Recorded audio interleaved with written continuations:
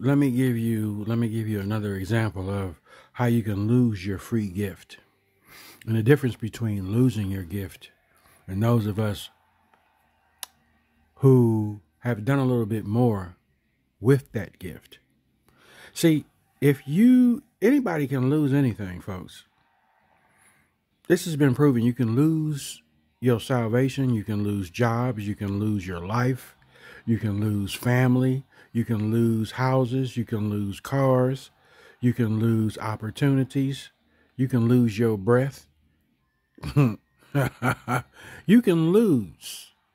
And we lose every day on some form in some fashion. But that's not, this is not exempt because of your free will. Okay.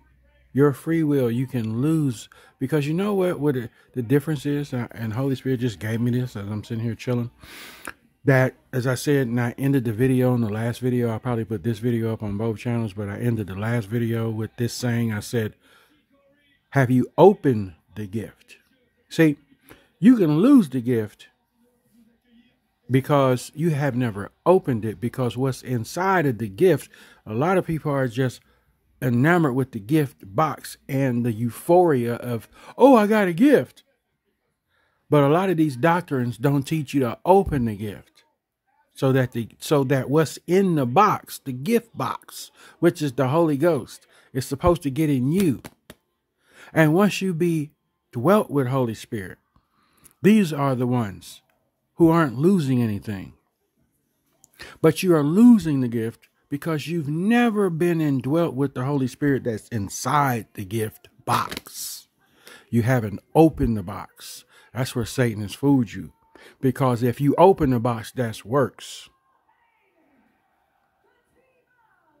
Jeopardy music still playing for you. If you open the box, that's works. So it's just good for you that you received the gift. You ain't really got to open the gift. Who in their right mind gets gifts and don't open them? Because once you open this gift box, what's inside the gift box, because once you become saved, after you've accepted the Lord Jesus Christ as your Savior, because you have admitted God rose him from the dead, he died for your sins and was risen with all power.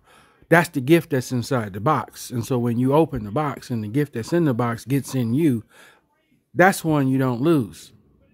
Because in that gift of the Holy Spirit comes conviction, comes repentance, repentance means you are worthy because you have overcome and your name will not be blotted out and you will be given a white garment. Deuces.